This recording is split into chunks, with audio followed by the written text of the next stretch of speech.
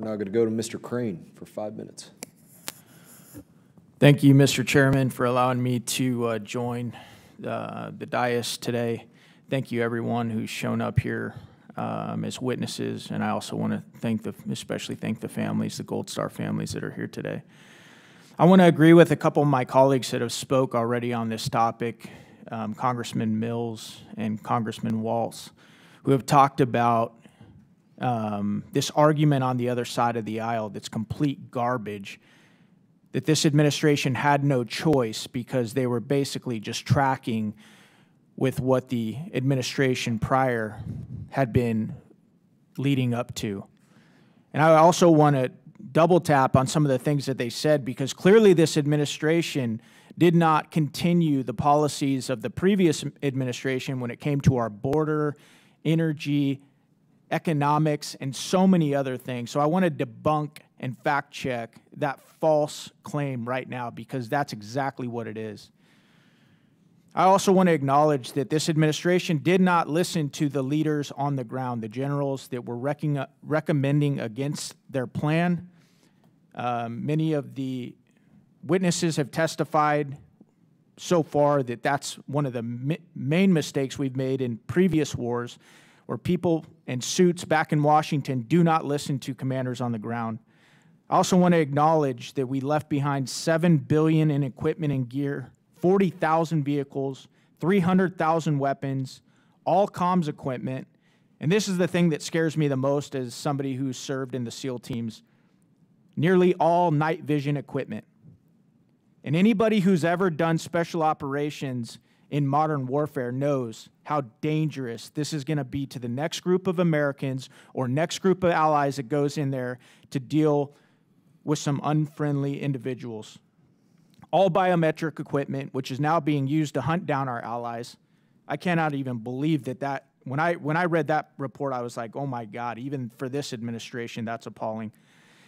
Now I want to point out something that bothers me severely. When John Kirby, the White House spokesman, on April 6, 2023, made the quote in a press conference, "All this talk of chaos, I just didn't see it." Colonel Crumrick, did you hear John Kirby say that? I did not hear him say that, but I wildly disagree with that statement. Colonel Kalinda, did you hear him say that? Did you watch that on TV? I did not see it on TV, but that sentiment makes me sick to my stomach. Yep. 13 dead soldiers. Let me ask you guys something. Do the soldiers that have lost their lives and these families, these Gold Star families, especially the ones in the room today, do they deserve that this administration and our leaders take ownership of the leadership failures that led to this catastrophe? Colonel Crumrick, I'll start with you.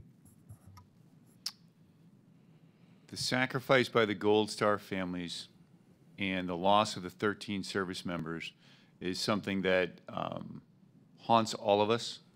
You know, I had a chance to talk to them before we came in here, and I did tell them the story of General Latif and his family, who they saved and are now living in the United States and are a success story for what happens when you bring these folks out.